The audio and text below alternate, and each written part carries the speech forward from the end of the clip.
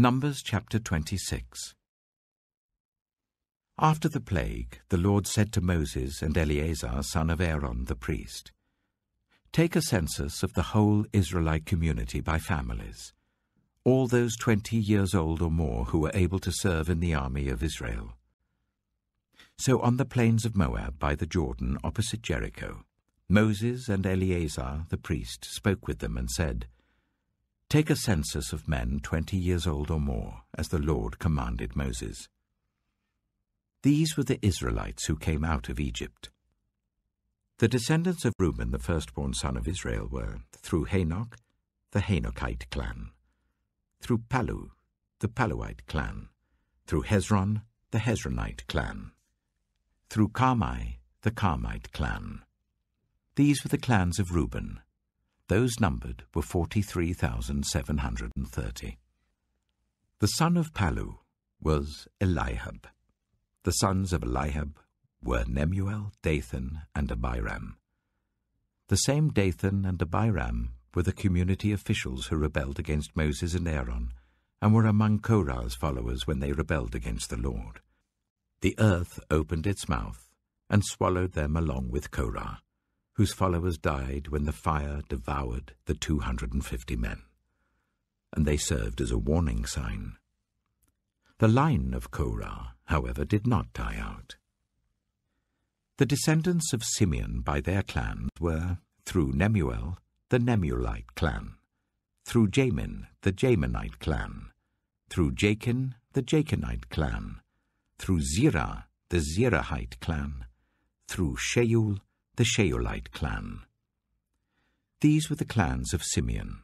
Those numbered were 22,200.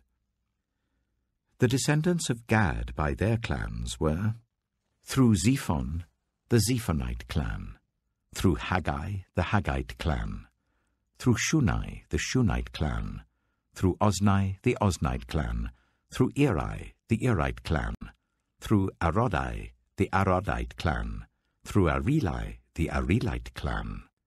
These were the clans of Gad. Those numbered were 40,500. And Onan were sons of Judah, but they died in Canaan. The descendants of Judah by their clans were, through Shelah, the Shelanite clan; through Perez, the Perezite clan; through Zerah, the Zerahite clan. The descendants of Perez were, through Hezron, the Hezronite clan; through Hamul, the Hamulite clan.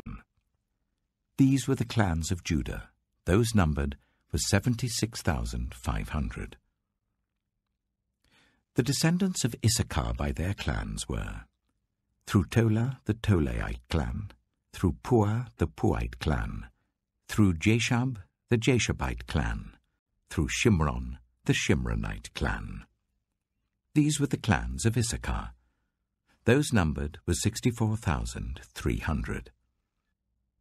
The descendants of Zebulun by their clans were, through Sered, the Seredite clan; through Elon, the Elonite clan; through Jaliel, the Jalielite clan. These were the clans of Zebulun. Those numbered were 60,500. The descendants of Joseph by their clans through Manasseh and Ephraim were, the descendants of Manasseh, through Machir, the Machirite clan. Machir was the father of Gilead; through Gilead, the Gileadite clan. These were the descendants of Gilead. Through Iezer, the Iezerite clan; through Helek, the Helekite clan; through Asriel, the Asrielite clan; through Shechem, the Shechemite clan; through Shemida, the Shemidite clan; through Hepher, the Hepherite clan. Zelophehad, son of Hepher, had no sons. He had only daughters, whose names were Mahlah, Noah, Hoglah, Milcah, and Tirzah. These were the clans of Manasseh. Those numbered were 52,700. These were the descendants of Ephraim by their clans. Through Shuthelah, the Shuthelahite clan; through Becher, the Becherite clan; through Tahan, the Tahanite clan. These were the descendants of Shuthelah, through Eron, the Eronite clan. These were the clans of Ephraim. Those numbered were 32,500. These were the descendants of Joseph by their clans. The descendants of Benjamin by their clans were, through Bela, the Belaite clan, through Ashbel, the Ashbelite clan, through Ahiram, the Ahiramite clan, through Shupham, the Shuphamite clan, through Hupham, the Huphamite clan. The descendants of Bela through Ard and Naaman were, through Ard, the Ardite clan, through Naaman, the Naamite clan. These were the clans of Benjamin. Those numbered were 45,600. These were the descendants of Dan by their clans, through Shuham, the Shuhamite clan. These were the clans of Dan. All of them were Shuhamite clans, and those numbered were 64,400. The descendants of Asher by their clans were, through Imnah, the Imnite clan, through Ishvi, the Ishvite clan, through Bariah, the Bariahite clan, and through the descendants of Bariah, through Heber, the Heberite clan, through Malkiel, the Malkielite clan. Asher had a daughter named Sirah. These were the clans of Asher. Those numbered were 53,400. The descendants of Naphtali by their clans were, through Jaziel, the Jazielite clan, through Gunai, the Gunite clan, through Jezer, the Jezerite clan, through Shillem, the Shillemite clan. These were the clans of Naphtali. Those numbered were 45,400. The total number of the men of Israel was 601,730. The Lord said to Moses, "The land is to be allotted to them as an inheritance based on the number of names. To a larger group give a larger inheritance, and to a smaller group a smaller one.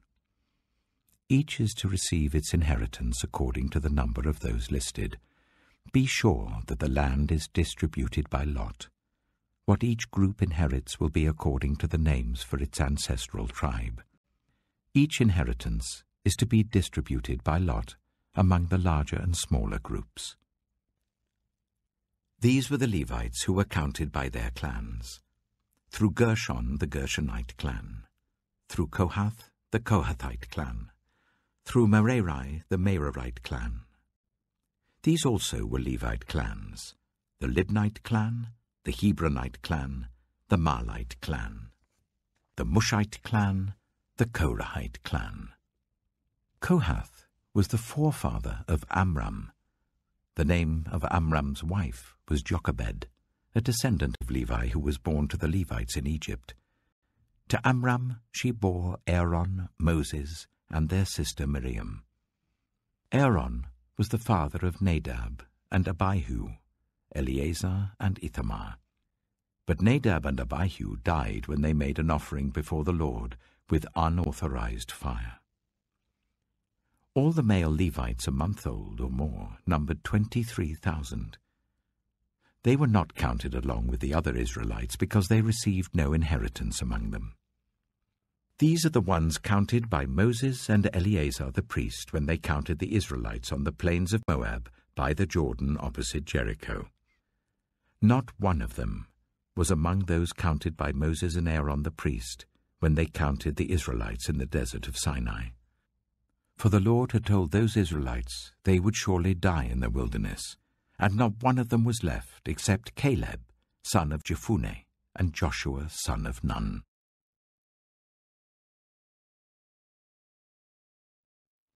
Numbers chapter 27. The daughters of Zelophehad, son of Hepher, the son of Gilead, the son of Machir, the son of Manasseh, belonged to the clans of Manasseh, son of Joseph.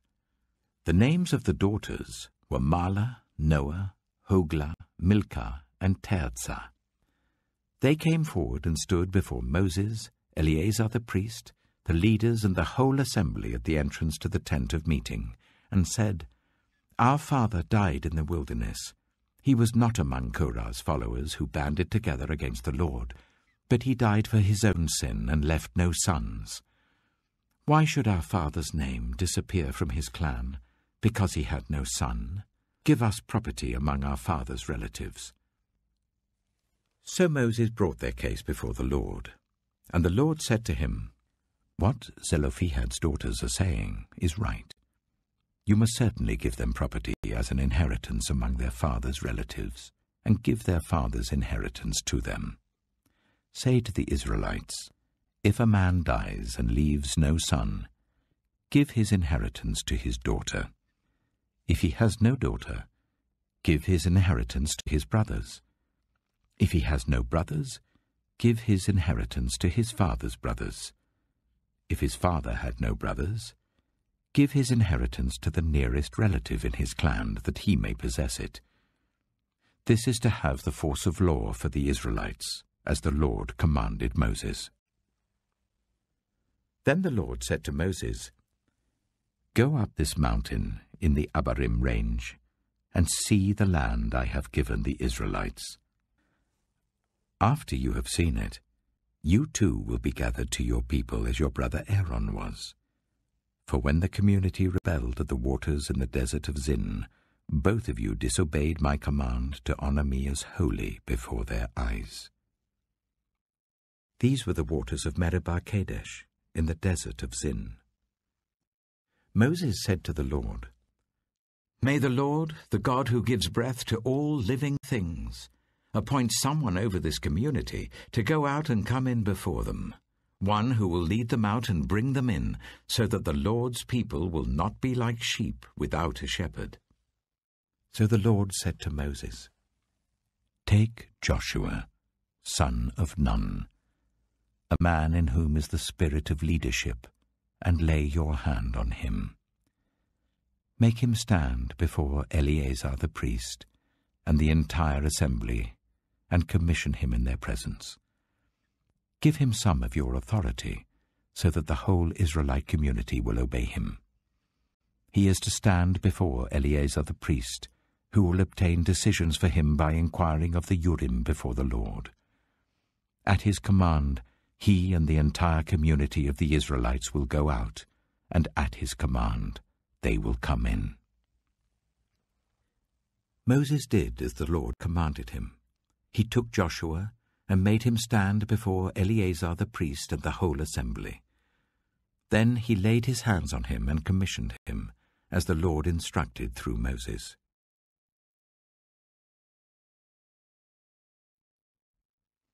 Numbers chapter 28. The Lord said to Moses, "Give this command to the Israelites, and say to them, Make sure that you present to me at the appointed time my food offerings as an aroma pleasing to me. Say to them, This is the food offering you are to present to the Lord. 2 lambs a year old without defect as a regular burnt offering each day. Offer 1 lamb in the morning and the other at twilight, together with a grain offering of 1/10 of an ephah of the finest flour, mixed with 1/4 of a hin of oil from pressed olives. This is the regular burnt offering instituted at Mount Sinai as a pleasing aroma, a food offering presented to the Lord. The accompanying drink offering is to be 1/4 of a hin of fermented drink with each lamb. Pour out the drink offering to the Lord at the sanctuary. Offer the 2nd lamb at twilight, along with the same kind of grain offering and drink offering that you offer in the morning. This is a food offering, an aroma pleasing to the Lord.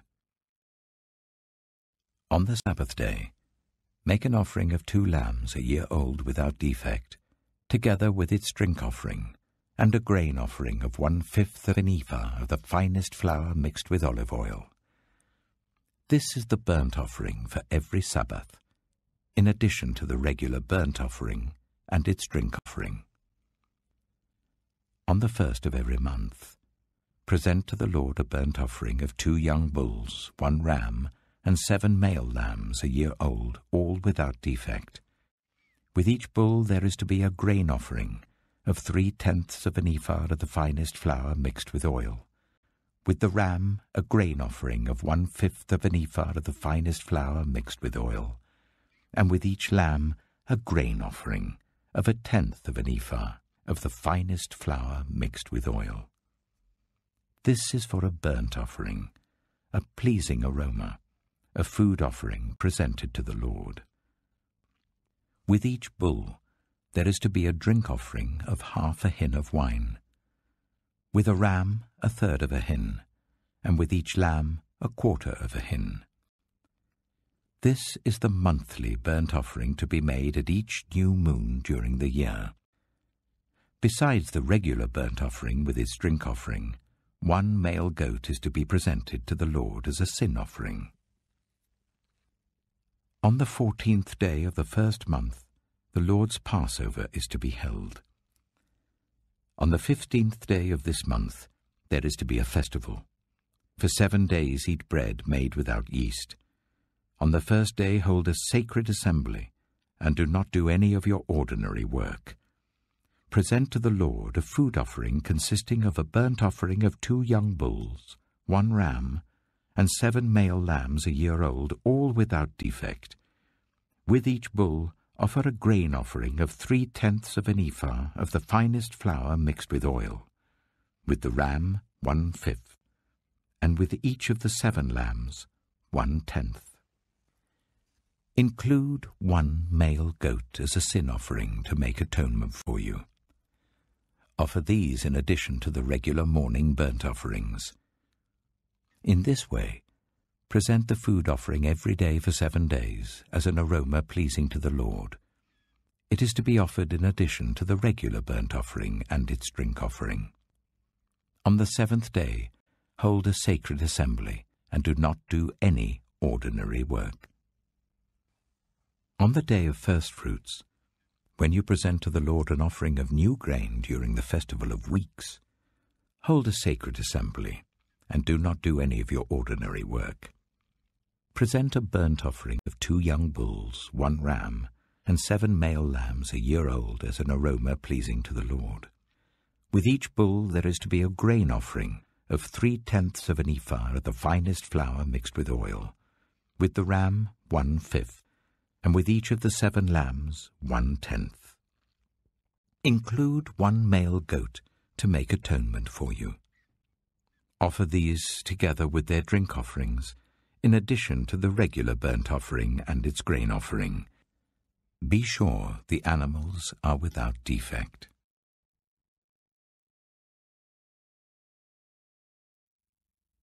Psalm 57. Have mercy on me, my God, have mercy on me. For in you I take refuge. I will take refuge in the shadow of your wings until the disaster has passed. I cry out to God Most High, to God who vindicates me. He sends from heaven and saves me, rebuking those who hotly pursue me. God sends forth his love and his faithfulness. I am in the midst of lions.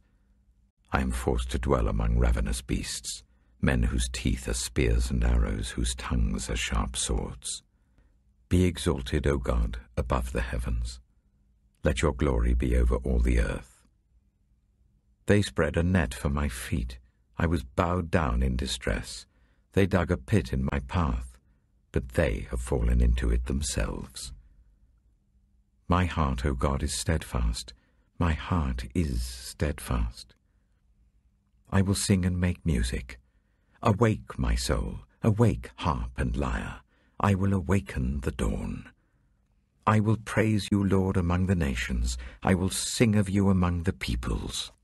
For great is your love, reaching to the heavens. Your faithfulness reaches to the skies.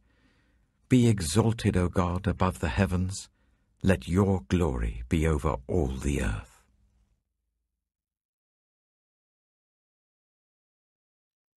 Proverbs chapter 26. Like snow in summer or rain in harvest, honor is not fitting for a fool. Like a fluttering sparrow or a darting swallow, an undeserved curse does not come to rest. A whip for the horse, a bridle for the donkey, and a rod for the backs of fools.